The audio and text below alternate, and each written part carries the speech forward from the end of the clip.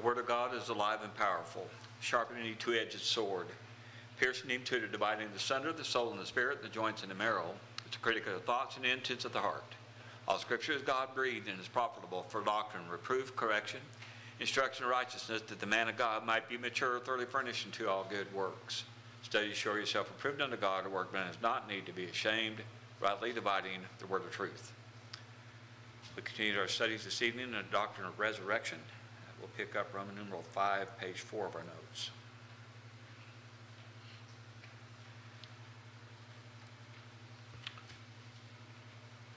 All right, before we begin the study, we'll make sure that we are prepared spiritually.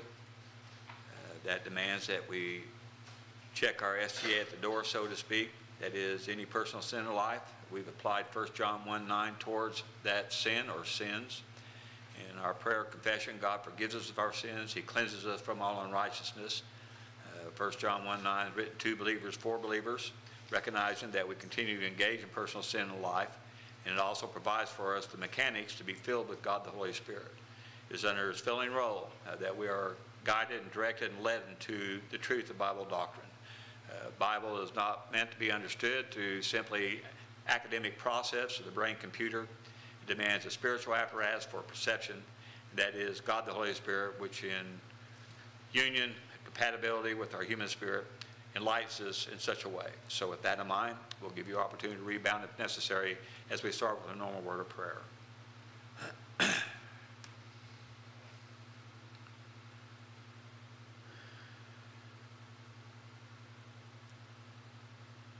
Father, again, thank you for your many grace and mercies. Thank you for the fellowship this evening with one another, with like-minded believers.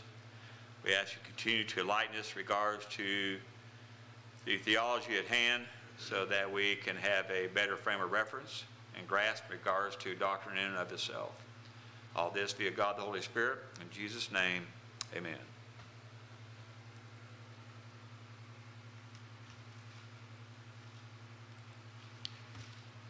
All right, moving on here in the doctrine of resurrection, which we are dealing with the resurrection of Jesus Christ in Roman numeral 5, which that very principle is central to the gospel message.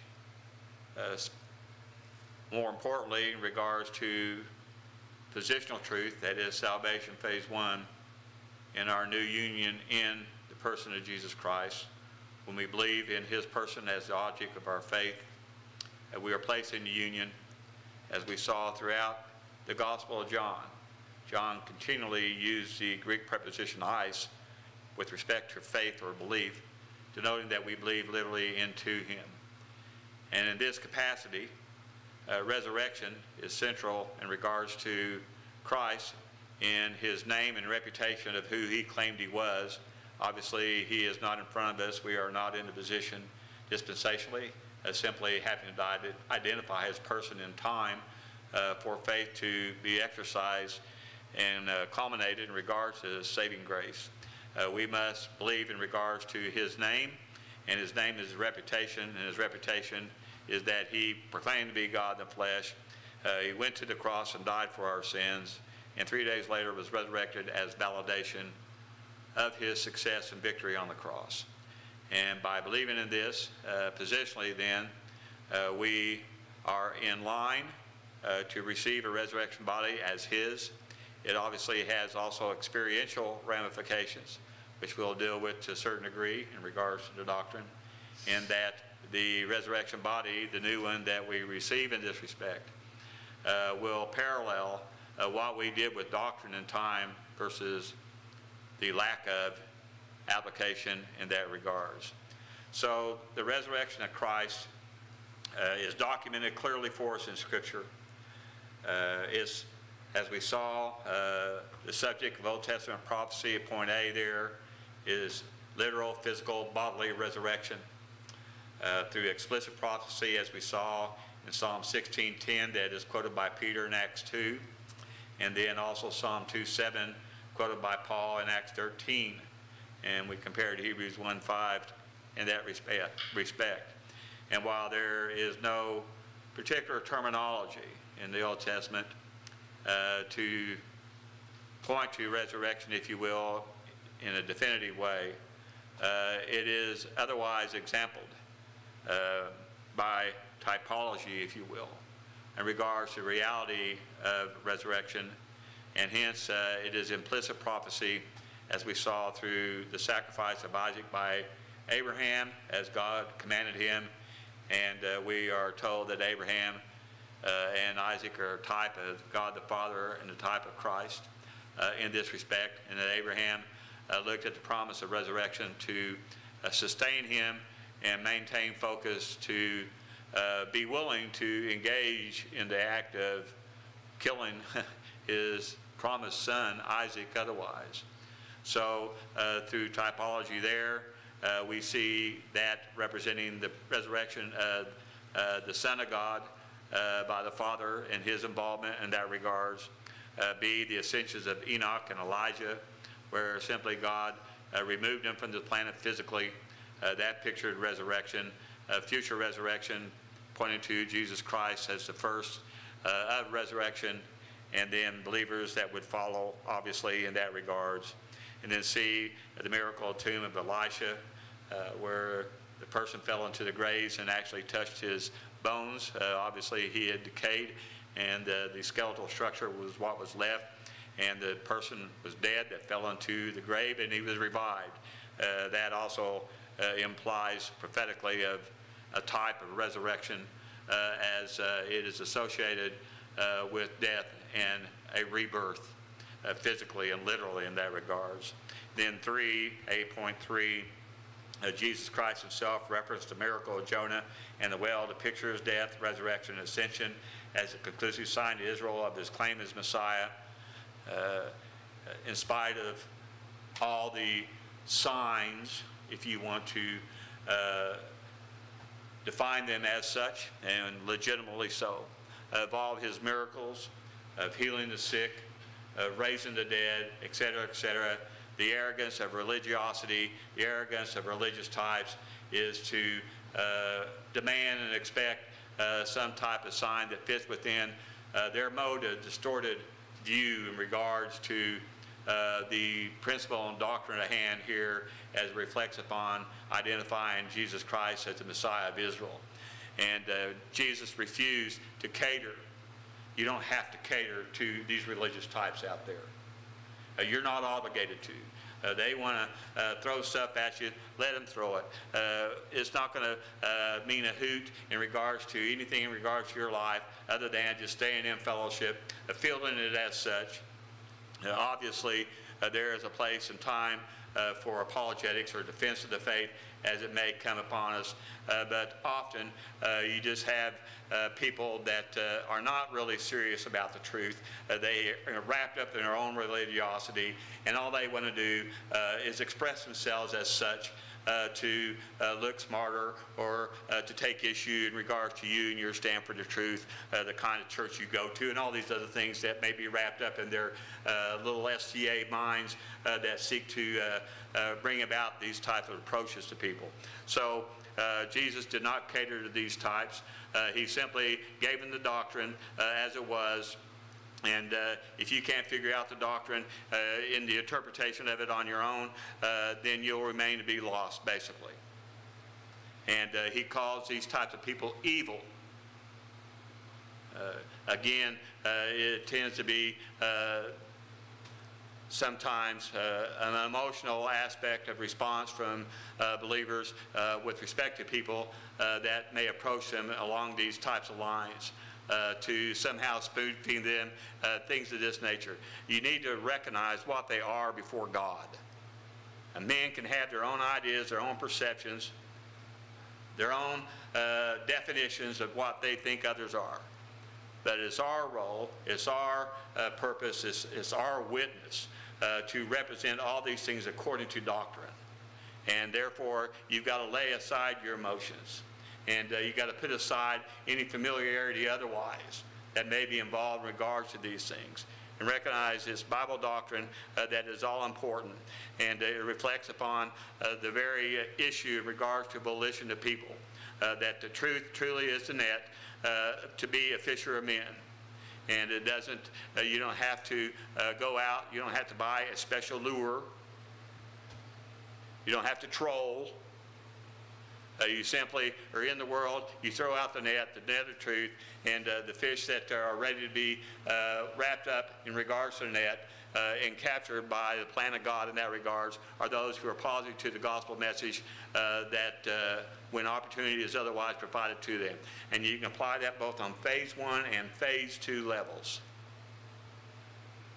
So often, because of denominationalism and because of their pigeonholing, the only real doctrine that they want to promote in regards to their life, and that's getting to heaven and escaping hell, they completely are completely defunct in regards to the phase 2 gospel. You're hard-pressed to go anywhere apart from where verse-by-verse teaching is being presented and sound teaching in that regards to truly hear the phase 2 issues in regards to the Christian life. You go down the street, you have their big marquees out there, worship service Sunday, choir second session, you know, and parents' night without kids on Thursday night, and a Bible study half an hour on Wednesday. And you'd be hard-pressed if it's the pastor that's conducting it. These are people that are completely blind in regards to the spiritual gifts and what those gifts are designed to bring about on behalf of positive volition in regards to this world. I'm a pastor-teacher because my primary gift of teaching is designed to function in a pastoral role that explains the gift. There are others have the gift of teaching simply. Females can have that gift. But it's designed to teach Bible doctrine. And it's a pastor's primary role to teach that doctrine first and foremost from the pulpit, which the teachers then that might be subordinate to that follows along the same lines of that doctrine to teach to others, such as children, in that regards. And don't get me going about women pastors. I guess their excuse when they get before Christ was, well, I was identifying as a male. But anyway.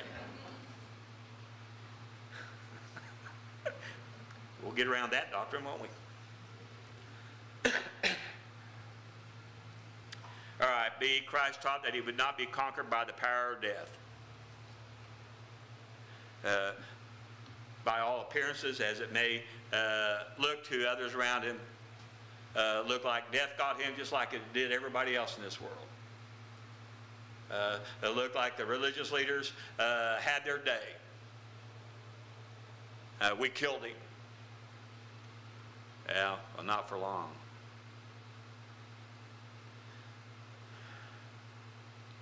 And he truly is the remedy. Obviously, it's a big fantasy and drive the human race to find the secret to eternal life, to the secret to perpetual good health. Our society thinks you can find it through the pharmaceutical world somehow. The mystic types are more or less like, go find the spring of life or whatever. See? No, there's one remedy in regards to living forever in the capacity of being a child of God, and that is through the person of Jesus Christ.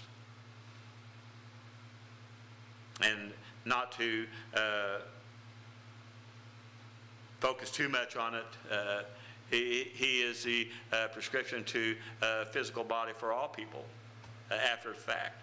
He points to resurrection is true for both believers and unbelievers. I think that makes it even worse at the great white throne judgment. You know, if you're following my line of theology here, to be the answer to having a resurrection body for all eternity. And guess what? Look at the body you get because you failed to believe in Jesus Christ, and look at your destiny. Look at your destination. There is life after death. Eat, drink, and be merry. Live for the day. You don't know what tomorrow will bring. there's this life and that's it. You know, that's the mentality, generally speaking.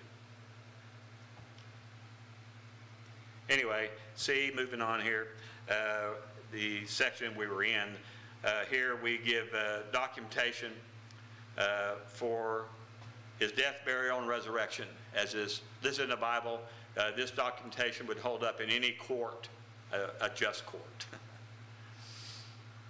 as proving of his resurrection. So the historical and indisputable facts surrounding Jesus' death, burial, and resurrection place this event beyond legitimate question. One, as we were dealing with his death is documented by friendly and hostile witnesses both. The Apostle John was an eyewitness, John 19. B, his disciples, Luke 23 and 24. His friends and family, including his mother, Mark 15 and John 19.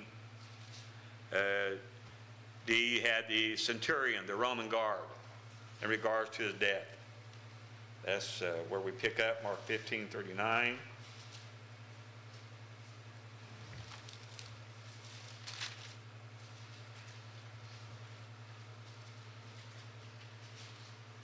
As we read,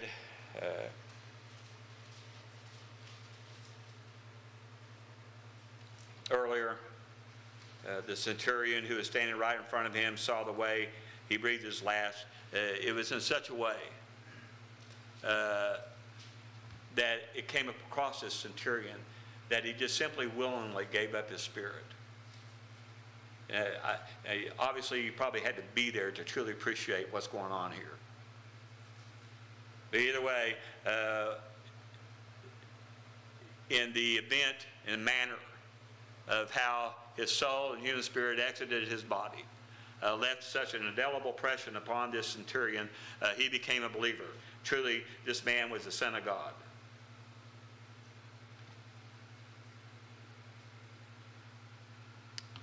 Then you have E, a great crowd that was part and parcel as eyewitnesses.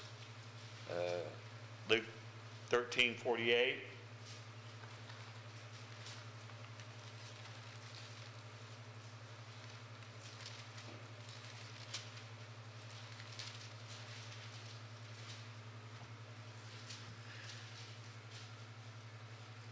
Luke 23:48, excuse me.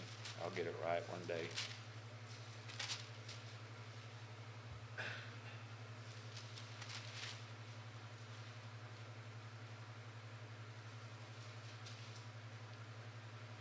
Here, following the parallel of the centurion,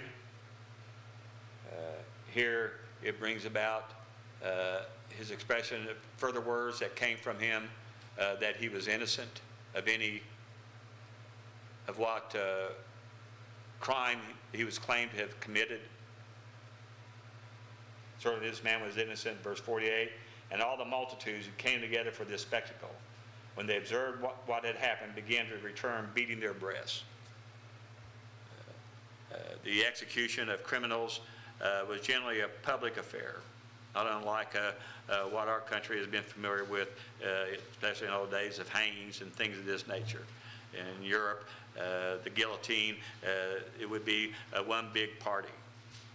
Now, they all get their privacy as they put some juice in their veins and put them to sleep and let them die that way.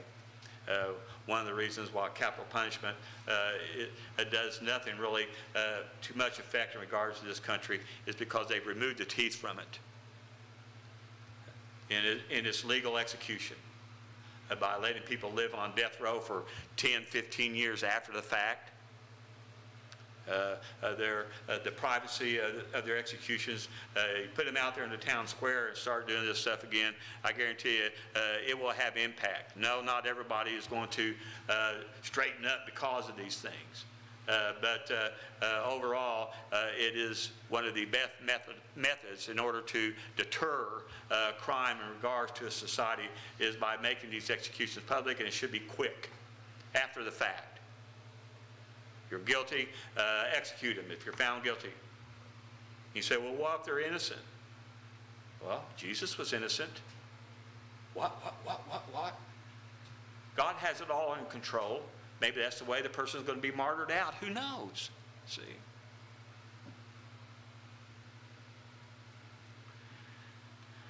Anyway, so you had the crowd that was part of the spectacle, if you will.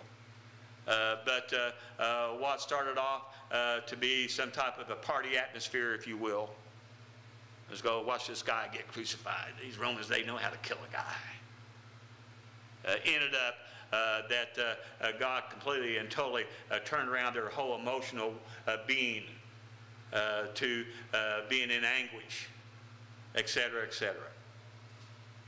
Beating their breasts. That is an overt way to demonstrate just how tore up inside you are emotionally.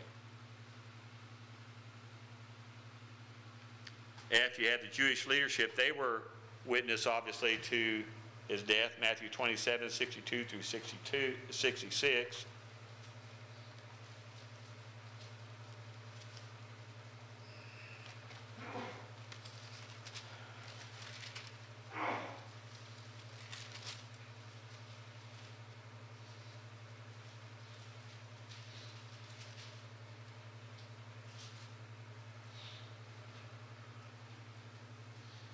Now, on the next day, which is the one after the preparation, in regards to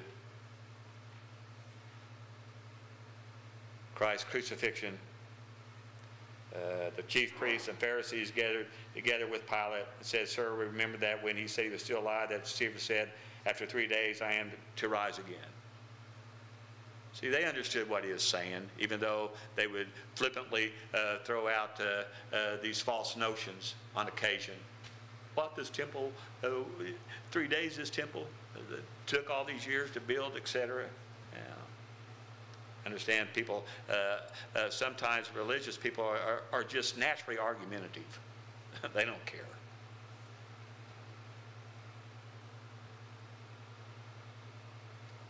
Therefore, give orders for the grave to be made secure until the 3rd day. Obviously, they know where the grave's at.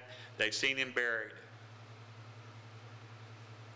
Lest the disciples come and steal him away and say to the people, "He is risen from the dead, and the last deception will be worse than the first." Pilate said to them, "You have a guard. Go make it as secure as you know how." They went and made the grave secure, and along with the guard, they set a seal on the stone. So they were party to this whole ordeal. Obviously, they're the ones that drug him to court. Obviously, they were given certain freedoms under Roman rule to judge their own people. But they had to go in and they had to convince the higher court of Rome of their judgment. And the penalty for claim of false Messiah is death under the law. So, you know. You have the soldiers sent to expedite death. John 19, 33 and 34.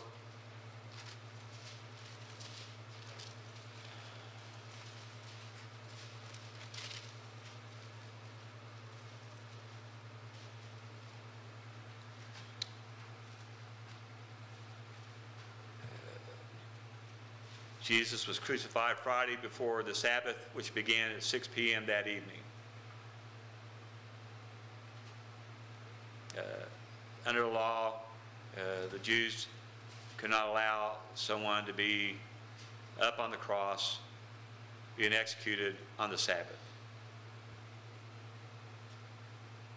So, in order to help crucifixion along, crucifixion was not a quick manner of death by any stretch of the imagination, usually. I'm not saying that it couldn't have that effect. But usually it can be a very long and painful death. Here are people lasting on the cross, you know, depending on how they're crucified, etc., for a day or so. And they commissioned the guards to hasten to death to go around and break the bones of the people on the cross if they have not already died before time to take them off the cross and have time to bury them so they're not rendered unclean and all these other things. And they go around and this sets in shock, then whatever other physiological effect it has, and people tend to die pretty quick then after the fact. An interesting note on this one is when they came to Jesus, he was already dead. They didn't have to break his bone. And there's a prophecy in regard to Christ in his manner of death that no bones would be broken. And this reflects upon the fact that when he was crucified, he wasn't crucified through his hand, he was crucified through his wrist, whereas the stake went between the cartilage and the bone on his wrist. And that's how he hung, as well as on his feet. And then he was omitted in regards to going and breaking any bones after the fact to ensure his death. So that is the scenario as it's set here in John 19:33 through 34. Verse 31, the Jews therefore, because it was a day of preparation, so that the body should not remain on the cross on the Sabbath, for the Sabbath here was a high holy Sabbath, asked Pilate that their legs might be broken, that they might be taken away. 32, the soldiers therefore came and broke the legs of the first man and of the other man who was crucified with him. Christ was crucified with two common thieves on the cross. Again, the principle of volition is brought out in their example. One thief ridiculed him, derided him, full of derision. If you're God, save yourself, save us along with you. You know, that type of deal. The other guy, that's what brought out his positive volition. Being on a cross at that point in time in history, next to another criminal that is as negative as a doornail, next to the Messiah himself, who called down the criminal who was making fun of Jesus, and he became a believer right there on the cross. So again, see, these very examples shows you God's in control of volition. In other words, he's in control, not that he forces volition, but he's in control in regards to what it takes for that volition to manifest itself, either negative or positive. He's in control of circumstances, situations that will bring that about. The volition operates independently in regards to what God may do otherwise. It's neutral, if you will, in that respect. But he's in control. And people are not going to die and go to hell that otherwise would believe. And he'll have them in the perfect situation, perfect spot, perfect timing, as necessary for them to come to saving faith. And then if you want to expand it onto phase 2 faith, it works just the same way.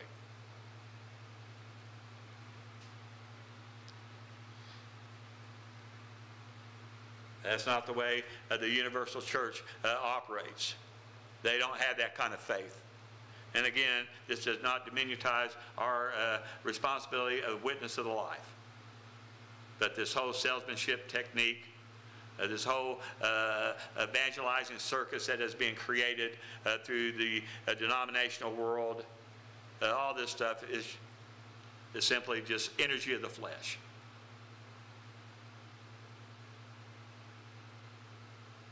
You can't pray people positive. They have to come to it on their own cognition and willpower.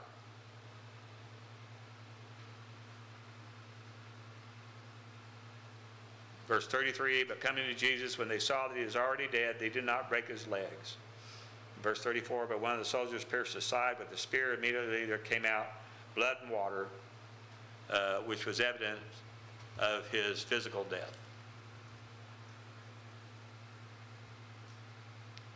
For Jesus, he carries the scars of the stakes in his hand and his feet and on his side in his resurrection body, a badge of honor.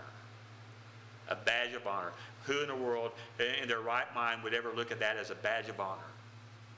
But before God, it's the highest honor that can be bestowed upon an individual because of the sacrifice and what he accomplished on that cross. And the whole world, if you will, evil world, essentially was against him in that sense. He had no real support. Even his own beloved disciples fled in fear. And he truly pictures the depravity of mankind as he stands alone uniquely as a Son of God in this capacity. That's what we're all about. This is why we keep our noses dry and so in regard to Bible doctrine, because he truly is our #1 celebrity.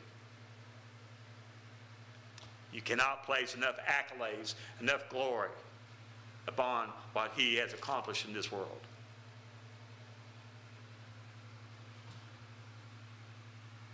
The rest of it is nothing but lip service.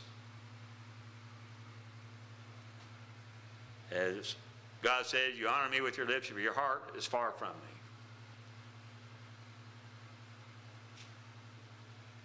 What promotes this thinking in regard to their own minds is the doctrine in our soul.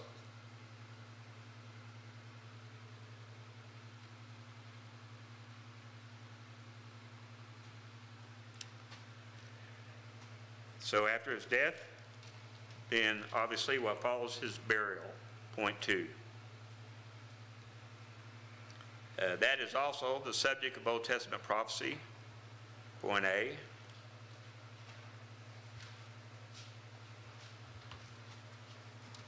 Isaiah 53:9.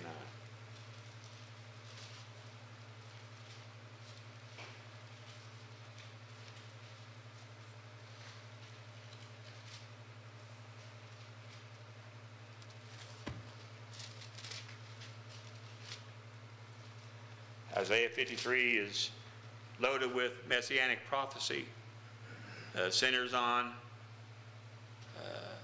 his person, surrounding his work on the cross, his death, etc.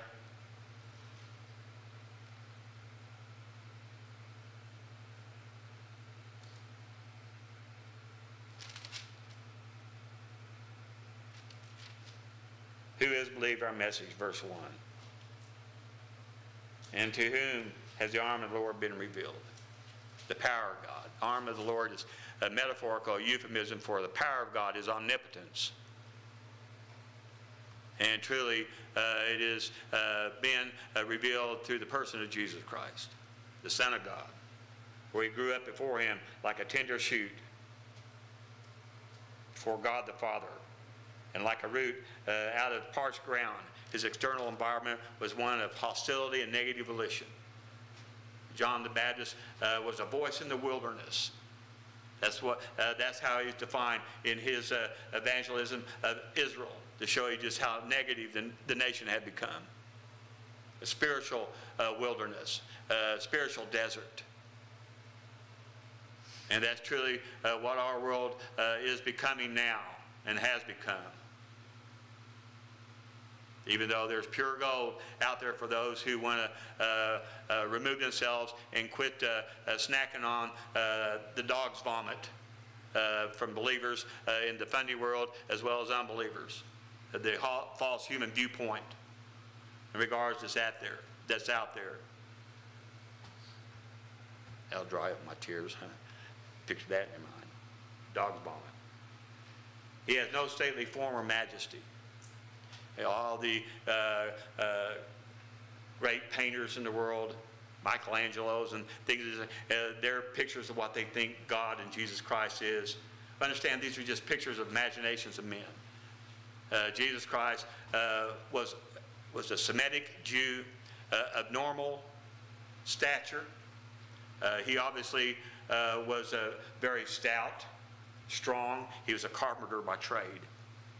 And they're not weaklings in that regards. But he had no halo or anything that was above his head, all these pictures Understand, this is just religious people with imaginations. If you saw him on the street today in our own modern society, you could not identify him based on his physical appearance from anybody else. You see him in glorified state, you could. But, you know, that's religiosity. That's the religious world trying to manufacture the movie of all times, the religion that they want to create. Put all the Hollywood spin on it. You did a real movie in regards to Jesus Christ, people would probably get bored with about a quarter way through. That we should look upon him nor appearance, that we should be attracted to him. He had no phenomenal physique apart from what one might be wiry or whatever in regards to being in construction. He was despised and forsaken of men. This was his ministry. This was his test set before him.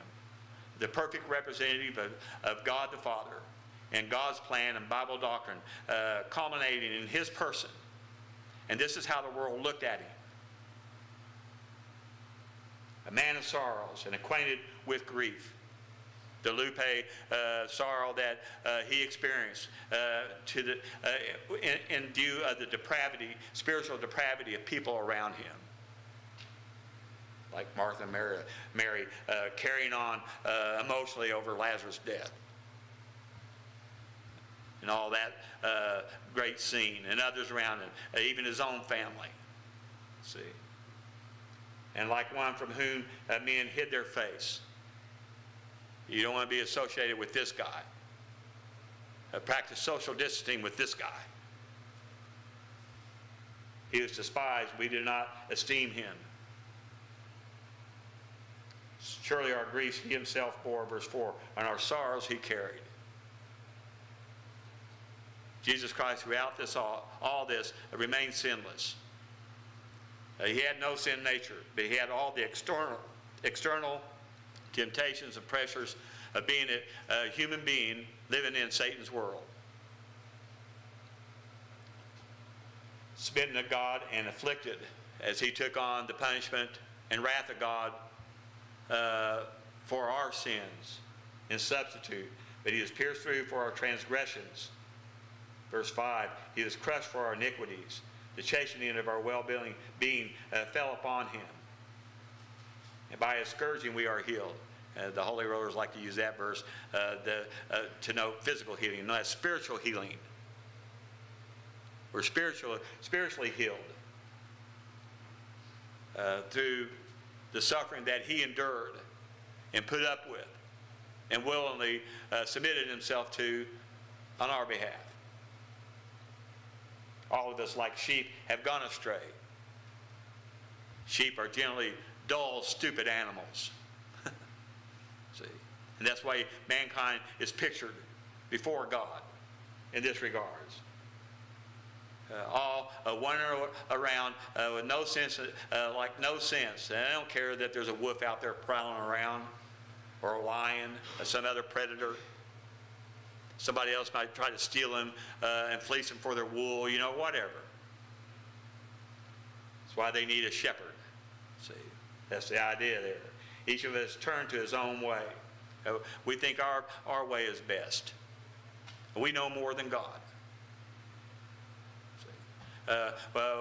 We can do it better than the avenues of the spiritual gifts as God provided for the church to operate and function under. See, that type of mentality.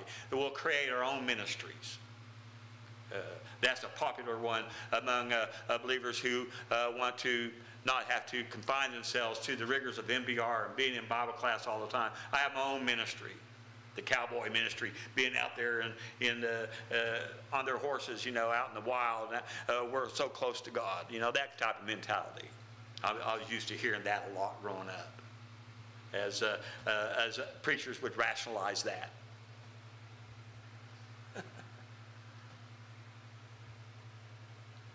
Each of us turned to his own way. but the Lord has caused the iniquity of us all to fall on him. The principle of unlimited atonement. He died for all sins of all men of human history, from Adam and Eve to the last man that will be born on this planet. At the end of human history, the battle of Gog and Magog, finalizing the terminus ad quem, or quo, whichever one it is, the end. He was oppressed and he was afflicted, yet he did not open his mouth, moan and groan and complain. Didn't try to defend himself apart from when he was asked point blank in regards to something that expressed the truth. When part of the legal arguments that the religious leaders were using to the leaders of Rome is that Jesus was claiming to be a king. And hence he is one to try to usurp Roman rule, the Caesar of the time. He's an insurrectionist. And obviously, they were taking his doctrine and wrenching it out of context for their own devious means. And when Pilate asked him if that was true, that he was a king, he said, yeah, you've spoken right, I'm a king. Kill me. One of these days, I'll show you. Of course, that's my added words. But that was his good confession.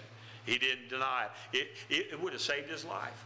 All he would have said, well, not in this life. You know, we're talking here a couple millennia away from here, a couple thousand years. Now, he didn't do it. See, you don't cater to negative volition. You don't have to. You're not obligated to. There's that whole mentality that's out there.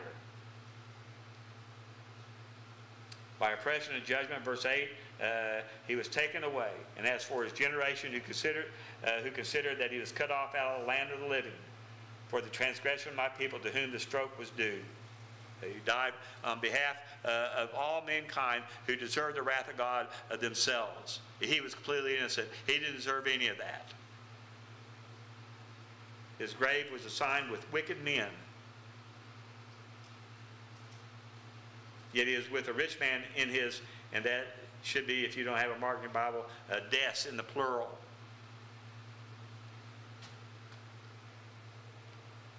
It's a nominee, noun, plural masculine, with the third masculine singular suffix, muth, in the Hebrew. The plural.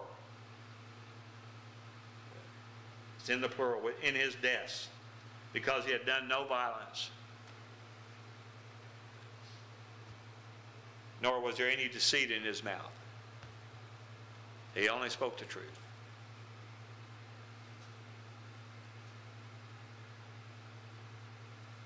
B, rich man in his death was none other than Joseph of Arimathea, the one who provided the tomb. Whatever the Pharisees might have had in mind to put him in a criminal's grave or whatever after the fact, God overruled all that. Prophecy is to be fulfilled. That was Matthew 27, 57 through 60. So he obviously was an eyewitness to the burial.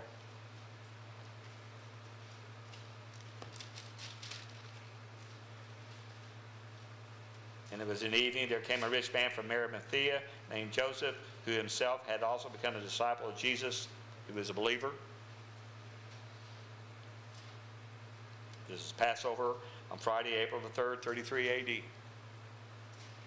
That's after death. I don't care what they want to change him to. This man went to Pilate. Now this took guts. It's like going to the governor of the state and asked for the body of Jesus, and Pilate ordered it to be given over to him. Verse 59, and Joseph took the body and wrapped it in a clean linen cloth, proper burial garment, and laid it in his own new tomb, which he had hewn out in the rock, a perfect burial spot. Can find any odors of decay and things of this nature, and keeping predators out. Carve it out of a rock. So this was an expensive burial plot to hand chisel out of rock. You know, we look at tunnels and stuff that are built through mountains and hills and stuff for trains and things of the day, but look at the machines they got. And you think even a century ago, a century and a half, they were doing that. And they didn't have the machines they did today. But still they had dynamite. They didn't have dynamite back in this days. So that's one you don't want to be paying them by the hour. We'll sign a contract here for you. And he rolled a large stone against the entrance of the tomb and went away. So he was personally involved in setting Jesus' corpse, human corpse, in the tomb. Obviously, his soul and human spirit's gone. It's just an empty shell at this point in time. Greatly disfigured from the event of the cross. See, then you had the actual burial. That was 59 and 60 there, as we read it. D, Joseph and others knew the place. Along with Joseph, verse 61, and Mary Magdalene was there, and the other Mary sitting opposite the grave. So they were watching the burial process. Joseph himself sealed the tomb with a large stone. That was verse 60, Matthew 27. After the Jews posted a Roman detail at the entrance of the tomb to prevent the disciples stealing the body. And we read that, referred to it in chapter 26, 65 and 66.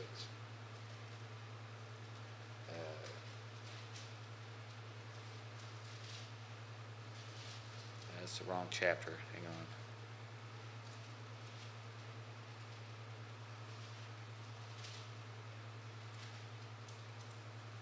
Oh, we just read it somewhere. I'll let you figure that one back out. I'll check it for myself.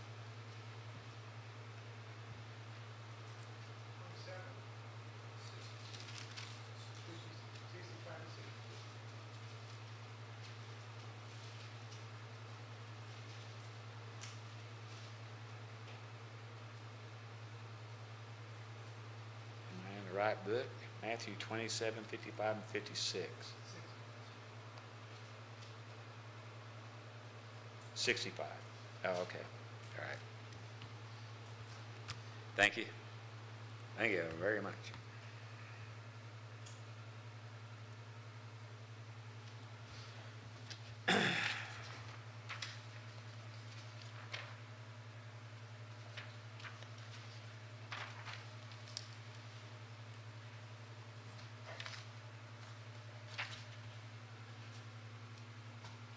My brain's too cluttered up here.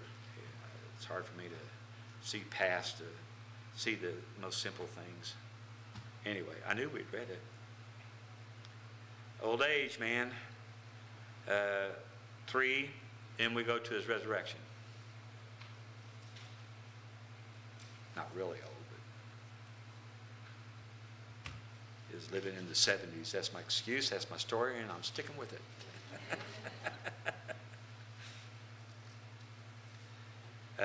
First of all, in regards to his resurrection, none of the disciples or the women who followed Jesus believed in his bodily resurrection.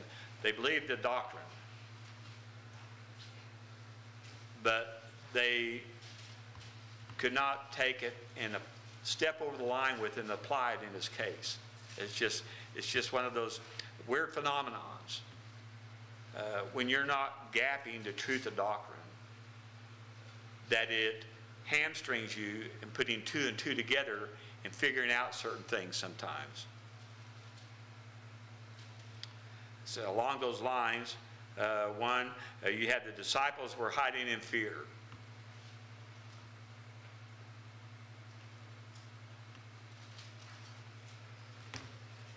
You think if there's going to be a crowd gathered, it would be around the tomb of Jesus, waiting for the day he's going to walk out there. But what people were doing is they were running away. Matthew 26:56. And again, not to diminutize the pressure that they were under. I mean, they're associated with a man that's being executed as a criminal, as an insurrectionist, a traitor, if you will, to Rome. To be party to that could mean their own lives. We understand that. But with doctrine, they could have at least arose over that in terms of their ability to faith rest, rather than running off berserk over it.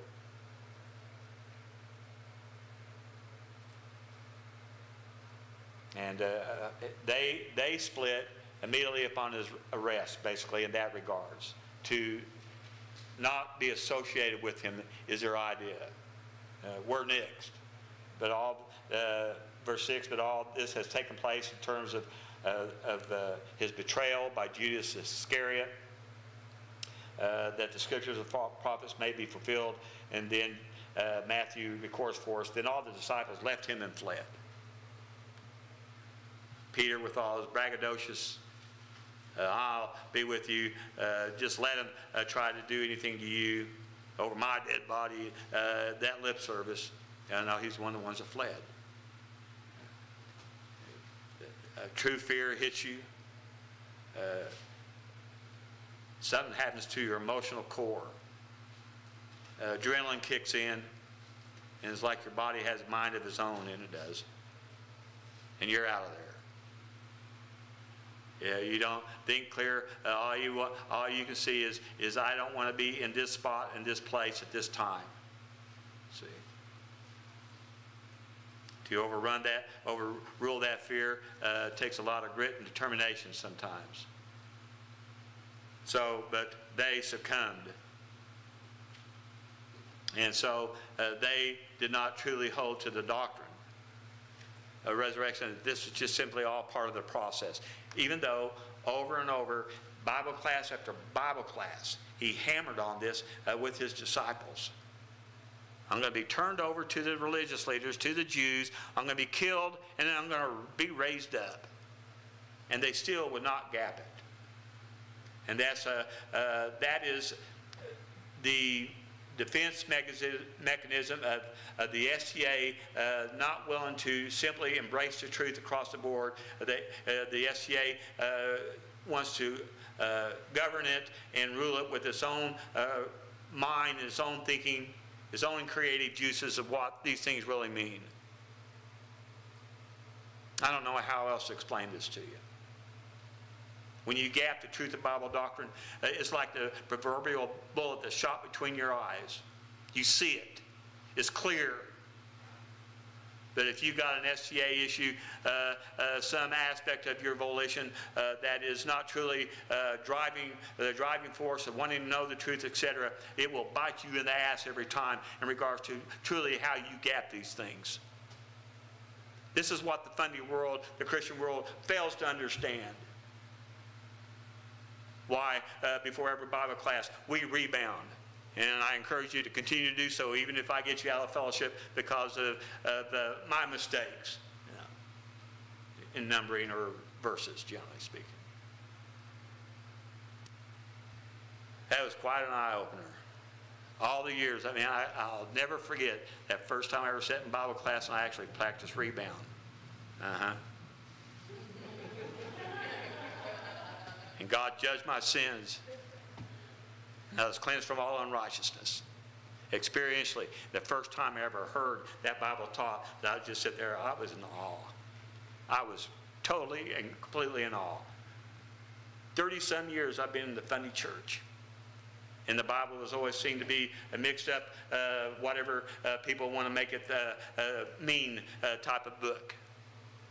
And how many times I tried to read it on your own, see, and you don't get anywhere. You don't have all the pieces in part. You don't have the pastor teacher. You don't have God the Holy Spirit. All these things working on your behalf as God's lined it out in these conditions, see.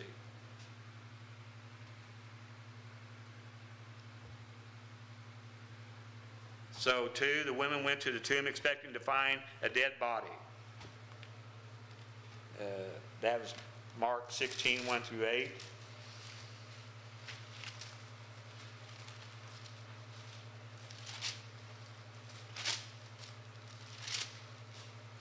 When the Sabbath is over, Mary Magdalene, Mary, the mother of James, and Salome brought spices that they might come and anoint him to get the tomb opened up after the weekend is over. Obviously, some 72 hours has passed now. Jesus has been resurrected. And they're expecting him to find him in the tomb, his body. And very early on the first day of the week, they came to the tomb when the sun had risen. And they were saying to one another, "Who will roll away the stone for us from the entrance of the tomb?" And looking up, they saw that the stone had been rolled away, although it was extremely large. And entering the tomb, they saw a young man sitting at the right, wearing a white robe, and they were amazed. And he said to them, "Do not be amazed. You are looking for Jesus Nazarene, who has been crucified. He has risen. He is not here. Behold, here is the place where they laid him. But go, tell his disciples and Peter, he is going before you to Galilee. There you will see him just as he said to you." And they went out and fled for the tomb, for trembling and astonishment had gripped them, and they said nothing to anyone, for they were afraid. So still, even with the evidence right in front of them, how shook up they are. And that's the way truth can hit people sometimes, whenever they are misled and misguided in their own thinking in regards to it, when it does hit them straight in the face in a circumstance or situation. And you go, "Good God, the Bible is right. He was right." You know, what does all this mean now?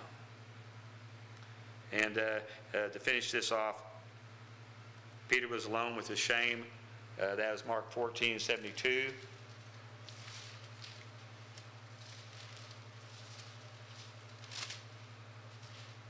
Immediately a cock crowed the second time. It had already been prophesied that Peter would do this by Jesus, as he was bragging that he would never leave Jesus' side, would defend him with his life, and all these other things. And Jesus said, you're going to run like a chicken with his head cut off. You don't know which direction to go. And Peter remembered how Jesus had made a remark to him, "Before a cock crows twice, you will deny me 3 times." And he began to weep. He began to cry for his lack of spiritual courage. And then 16:7, Christ says, "Go tell his disciples and Peter." Rouse up Peter. Let him know about this. "He is going before you to Galilee. There you will see him, just as he said to you." Father, again, thank you for the truth of your word. We ask God the Holy Spirit to continue to lighten us these things. In Jesus' name, amen.